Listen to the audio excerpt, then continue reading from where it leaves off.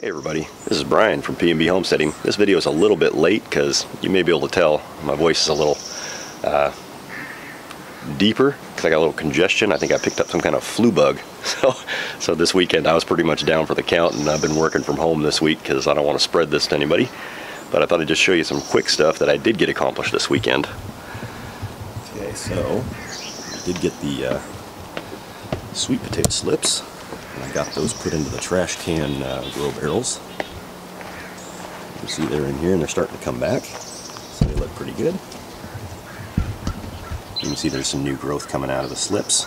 Right there and there. And I believe these are the Japanese purples. And these here are the Georgia variant. So, and then we've got another one over there. Here's the other can I was talking about last week that I've kind of hid into the woods. And this is another one of the cans, and then when they start to grow they'll vine over the sides, so we won't have to look at the can. And I think next year I may actually take some like camouflage paint, like a dark green, and I'll probably just spray paint these cans.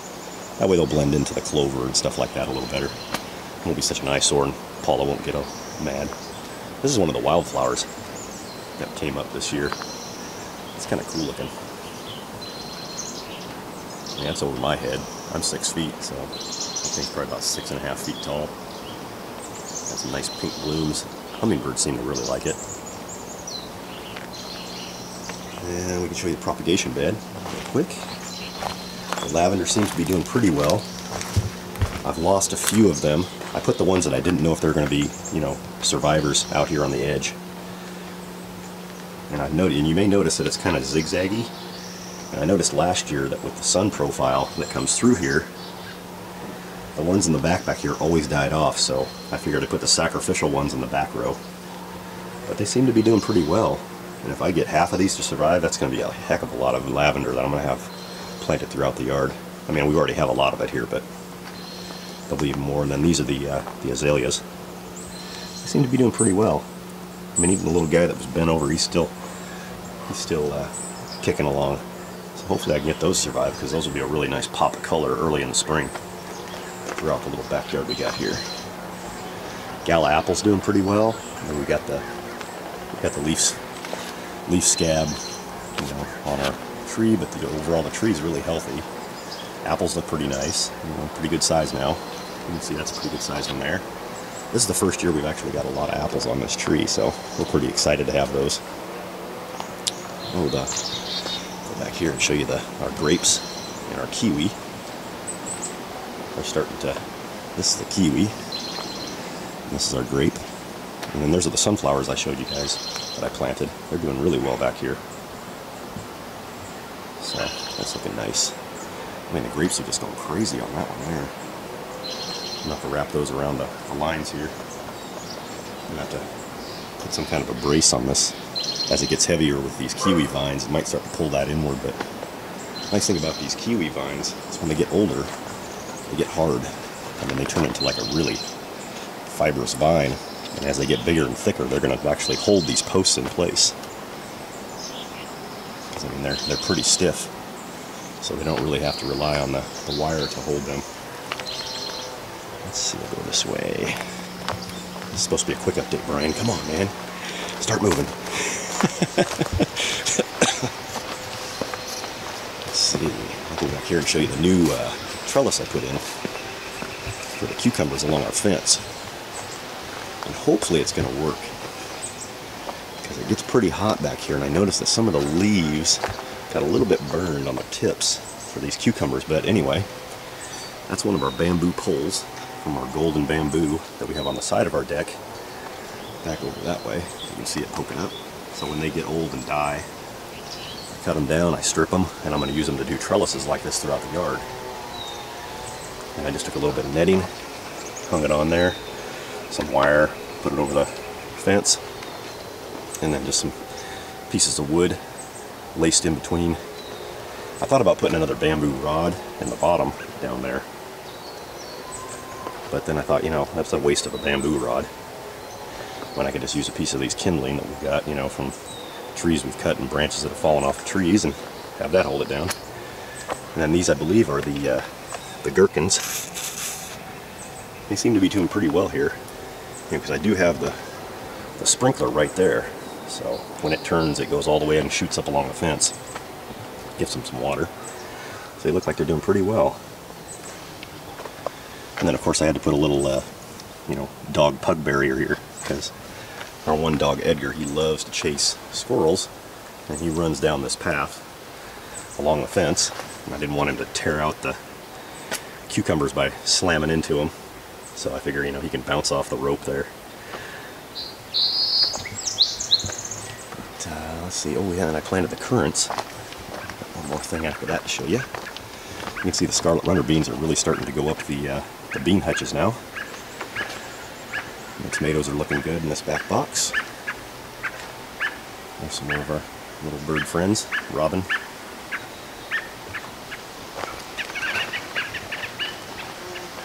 You can see the squash is doing really well in the garden boxes there.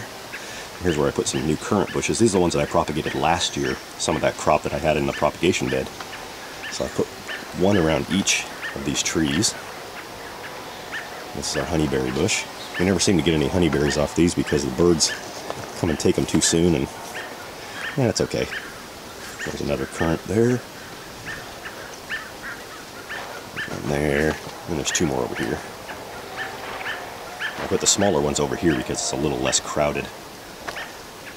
And I'll put the taller ones back here because this pink bell hummingbird bush has really taken off over the last year. I mean, it's just gotten huge. So I wanted to give it a pretty good shot at having the taller currants back here. I have to come by and kind of pull some of this out of the way and make sure they get some sun. Yeah, I put the tallest of my currants back there, so it should be pretty nice. I mean, it's already got side shoots coming off of it. And that's only a 1-year-old currant. I mean, I started that out with a cutting that was that big in the propagation bed last year. These are my Asian pears, which are up-potted those. I think I showed you guys that in one of the videos. But, I mean, they're getting big, and I mean, I had to put that one in a big, huge pot because its taproot was, geez, probably about that long in the old pots.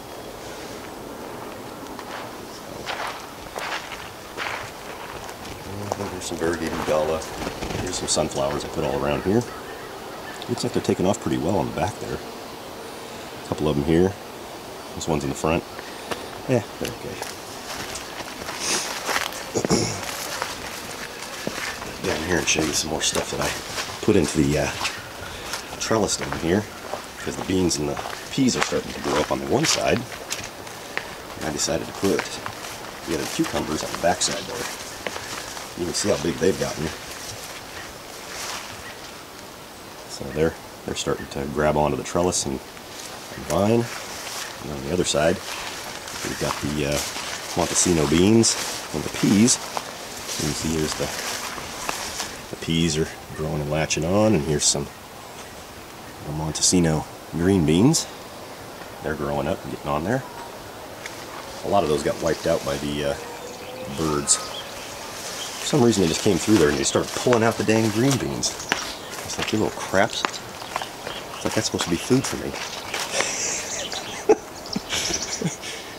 Other than that, no, and then we still got the punicura. Those are the Indian green cucumbers. I didn't have anywhere to put those yet.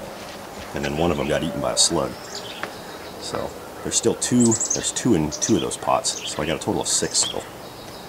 But I haven't figured out where I'm going to put those. I thought about taking those and putting them up there with the other cucumbers. But then we've got all those marigolds underneath the house. And I thought, well, if I could plant marigolds over there, it would look kind of cool. Having that flowery base, and then we'll have the cucumbers on the top. And then I thought about maybe even putting some scarlet runner beans over there. So that way we'd have the bright red along with the yellow of the cucumbers. And then the down on the bottom have the orange color of the dark orange marigold. So I thought that'd be kind of neat. Gives Paula something to really look at and have a nice view from her kitchen window back up there. That's kind of the yard right now. I mean, you know, we're getting squash every day. I mean, we're taking squash out of here. We've got the eggplants. Here's some of the snowy eggplant. I mean, we got one on there ready to harvest. There's another one back there that's going to be ready. Over here we've got, I believe, 2 that we could harvest now. There's one down there, another one over there, and there's a couple Michael F1s that are almost ready for another harvest. But, you know, I mean, we've got tons of squash just growing everywhere right now. So the yellows are really kicking in, and we got a couple of zucchini in the upper box that need to be harvested for this weekend. And Paula got her zoodle maker, so we make the zucchini noodles with her little spiral cut device. We tried that on a gray griller, but the gray grillers, they're so soft that it just kind of made mush. so we're going to end up having to just do the gray grillers, like just slicing them and putting them on the barbecue like we did last year. And then we'll just use the zucchinis. And I don't know if the yellows will actually work on there, because there's also a softer squash, so they may actually not work out too well. But you can see that we've got some nasturtium here. These are really good. I mean, you just pick it off and just eat it. And they got a really great peppery taste. So I mean, if you can get some nasturtium seed, and the great thing about these things is they'll reseed themselves every year, because they drop off their seeds. They're about that big, you can collect them if you want. I just let them drop, and they just keep going. I mean, that is a really good thing to put on a salad. You don't even need pepper if you put those on. And the leaves also have a peppery taste, so you can eat these leaves as well as the flower head themselves. The flower heads are really pungent with the peppery taste. So we go in, like we've already had a couple salads this week where we picked off some of these nasturtium and threw them inside our salad. So, and remember, a little bit goes a long way in that. Because if you put a whole handful of those in there, you're going to be grabbing a glass of water every time you take a bite. So yeah, there's more squash down there. This eggplant's got another one forming on that one. We already harvested off that one once. There's some more nasturtium back there. Oh, and we have a new little friend that's coming to our yard. Something we've never had here on the urban homestead, besides having the garter snakes that are really taking off now in the yard. We also got a little rabbit. We saw him this weekend. We were sitting on the deck having a glass of wine, and little bunny rabbits. I think there was 2 of them.